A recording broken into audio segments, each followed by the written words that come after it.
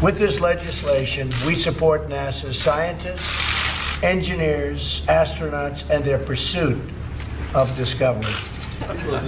This bill will make sure that NASA's most important and effective programs are sustained. In exactly 5 days, we will be $100 billion richer. I am honored to sign this new bill. The folks behind me have been so involved in it. They love NASA. They love everything it stands for.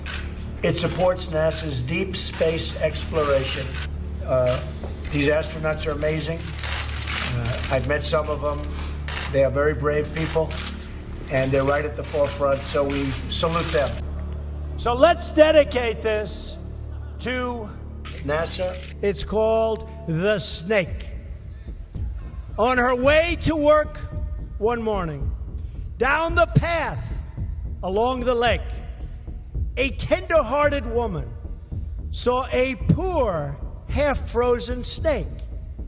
His pretty-colored skin had been all frosted with the dew. "Poor thing," she cried, "I'll take you in, and I'll take care of you." She wrapped him up all cozy in a comforter of silk and laid him by her fireside with some honey and some milk.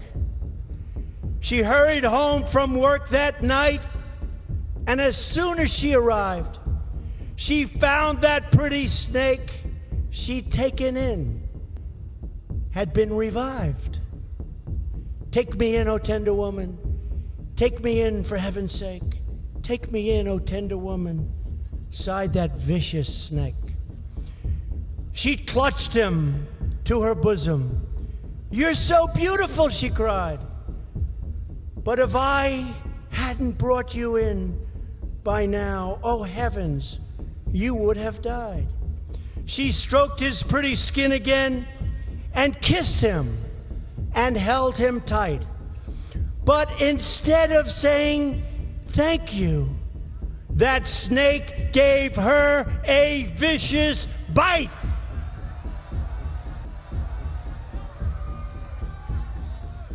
"Take me in, O tender woman. Take me in, for heaven's sake. Take me in, O tender woman," sighed the vicious snake. "I have saved you," cried the woman, "and you've bitten me, heavens, why? You know your bite is poisonous, and now I'm going to die." "Oh, shut up, silly woman," said the reptile with a grin. "You knew damn well I was a snake before you took me in." Mr. President, on behalf of NASA, I'd like to present you with this astronaut flight jacket. Thank you very much for your support.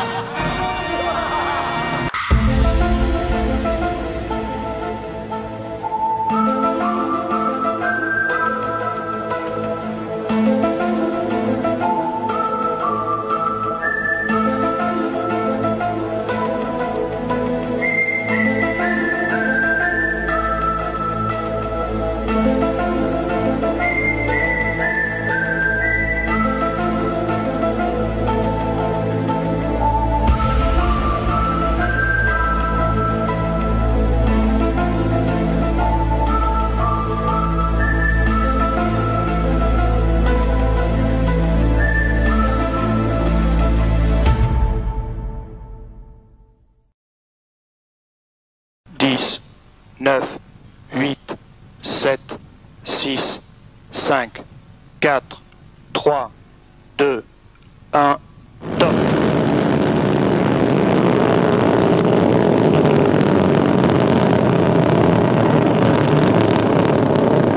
Ah, sweet. Ronnie, family, and Peter, good to see you. Hey, welcome aboard, everybody. Welcome to our little zero-G fantasy land. Welcome to our little zero-G fantasy land. Fantasy land. Fantasy land.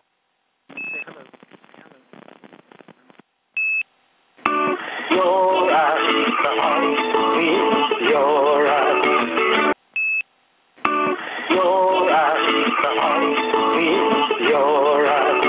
you go, playing your song way up here, I think.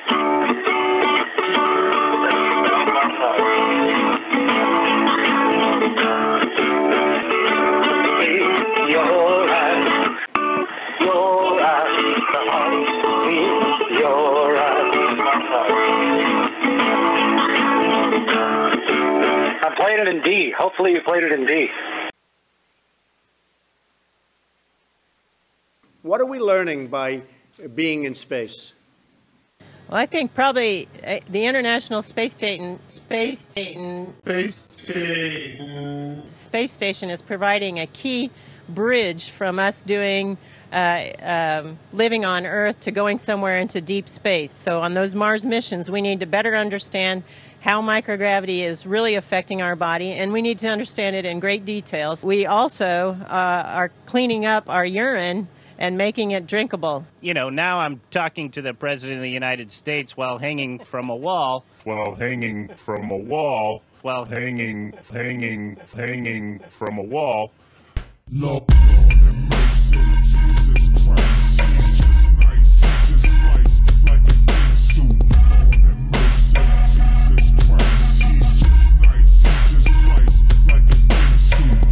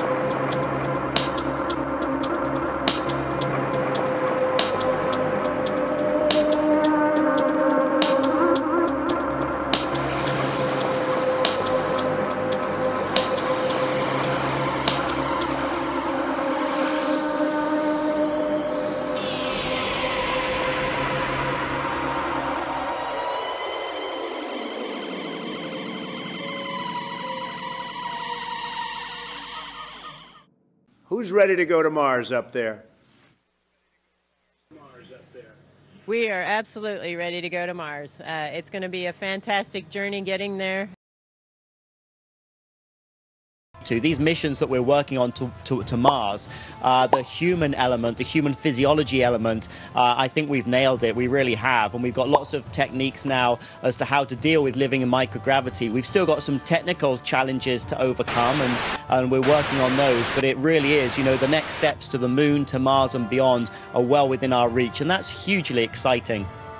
Even more importantly, you always hear us talk about the journey to Mars. And I say we will not get there. We cannot get there.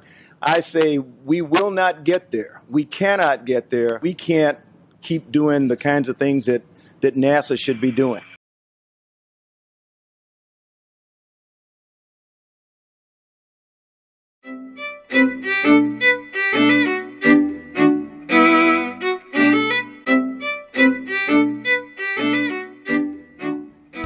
How do you go to the bathroom in space? We're going to find that out today here with Scott is going to tell us. Okay. Right? Okay. That is our functional trainer. That one can be used. This one over here. That's right. That's where we're going to spend most of our time because that one can be used. This is our positional trainer. So you can see there's a TV monitor here. There's a TV monitor there. There's a camera inside the hole. That's correct. You'll notice the hole here is 4 inches. The hole is 4 inches? Whereas a normal toilet seat is more like 12 or 18 inches. What's a normal? You mean like the one you have in your house? That's right. All right.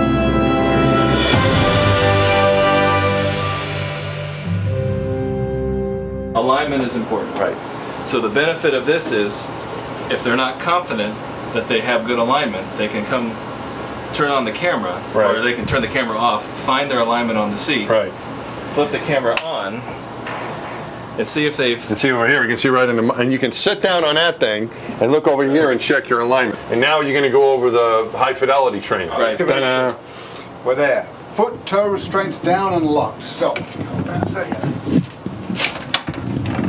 So this is to support your feet while you're sitting on the potty. Right. You have your feet right.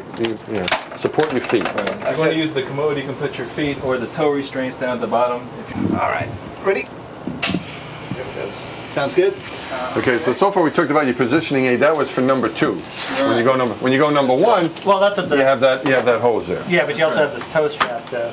The toe strap, that's what you're saying, to hold you while you're going number 1 into the hose. Solid waste and liquid waste go 2 different places. Check cradles in auto. Check mode is auto. 1. Okay, advanced section 1. There it goes. Press it for mine. Unstow hose from cradle and check for afterlight. Good, it's working, sucking. Good. Okay, check WCS on light on. Yep. Stow the hose in the cradle. Yeah, and then we're going to put a little baggie in there, right? Trash bag. All right. This little baggie, the air can suck through the bottom of this so that whatever you throw in here sort of gets sucked down into the bottom of the bag. Hydrophobic. Yeah. Nice. And we put that bag, and that's where your toilet paper is going to be in there. That's right. And then when you're done, you tie it up, throw it away, and put it in. Elbow bag? Elbow bag, let's see. Steve already pointed it out. You guys are flying all male funnels. Yes. But Since they're all guys. For the sake of observation here, male funnels don't have any venting. Steve already mentioned the whole unit works on air. Female crew members have 3 choices for their anatomy-based funnel choices, and they're all vented. The difference is, for women, we want their anatomy against the funnel, but we still need the airflow. For men, we do not want them docking to the funnel. To that end, also, if you're urinating and the funnel's filling with water, you need to slow down because we don't want to flood the fan separator. Did you guys use the thigh restraints at all, or just? That's the benefit of the mirror is if you can't tell if something's attached to you, you can look. It's underneath your aft locker, so you have to remove lockers to get to these things. You fly adult diapers; those are standard complement. This is an Apollo fecal bag, and you have a finger caught for wiping. It is an adhesive attachment. Okay, any questions? You guys have done this before, so simple reminders, keep it clean, alignment's your friend, solid waste in the commode, urine goes down the tube, nothing else. These are thigh restraints. They are helpful for getting in and out. actually. As handles? Just as handles. Just. You really didn't use them? Huh? No. You didn't use them? No, I just used the roof. Yeah, but I use the thigh. I think I use the thigh restraints. What I do is I sit where I'm comfortable. Right. Scooch. Yep. Yeah. That's it. You know, I think of Peter Fonda in Easy Rider riding a chopper. I thought I was riding a chopper, and that's the right position for me.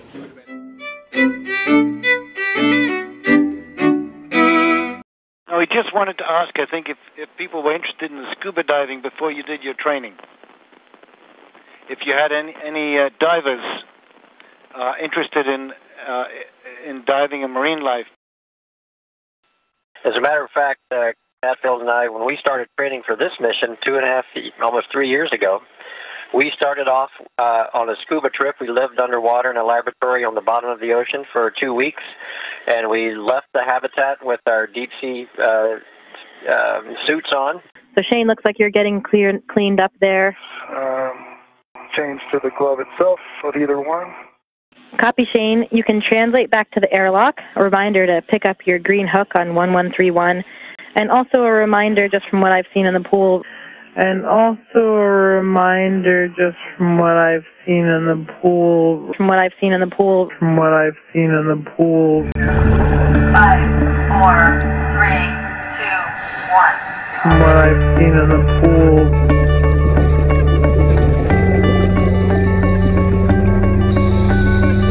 And also a reminder, just from what I've seen in the pool. And also a reminder, just from what I've seen in the pool.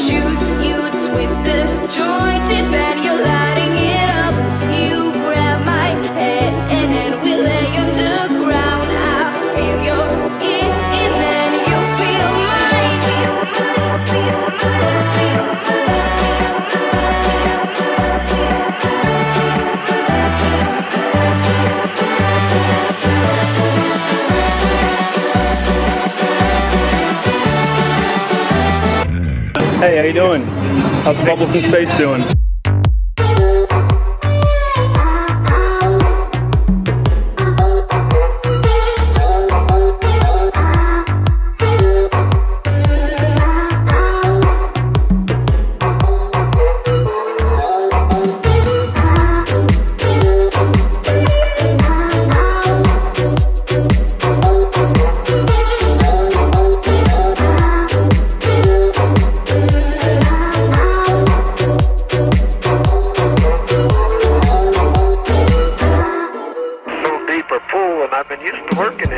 We're far, far from home now, and we run deeper into the woods. This is the only solution for us to practice our sins in peace. At home, I am sick of telling lies. They say that the devil is in your eyes. They say you're a bad, bad boy, you're best for me. And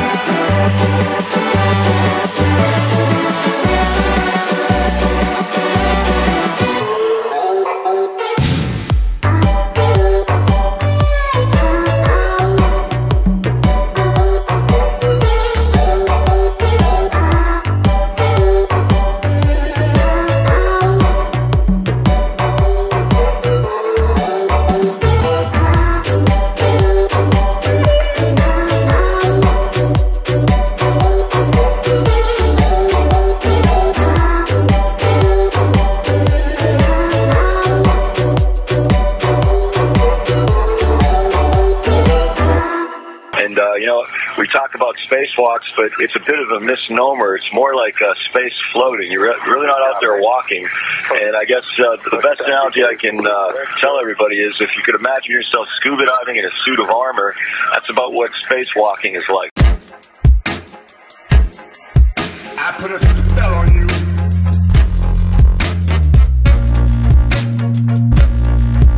Because you're mine.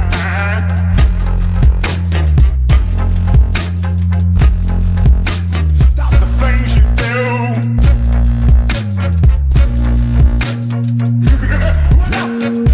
I ain't lying. Yeah, I can't stand.